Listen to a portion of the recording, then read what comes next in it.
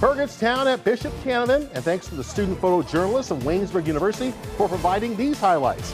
The opening drive of the game, the Crusaders of Bishop Canevin, Jason Cross at quarterback takes the snap, follows his blockers, and takes it 35 yards to the house for the game's very first touchdown and a 7-0 lead. On their next possession, and no, this is not a replay, Jason Cross calls his own number again and again goes untouched. 26 yards later, Bishop Canevin in command 14-0, and the party is on.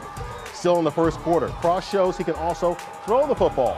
It's a short pass to Xavier Nelson, but Nelson turns this into a track meet. 67 yards on the catch and run. The Crusaders jump ahead by 21 points. The Bishop Canevin defense would block a punt in the second quarter, and then they would set up the offense here, and Cross goes in for his third touchdown of the half, 28-0. Bishop Canevin cruises into the next round, winning 49-6.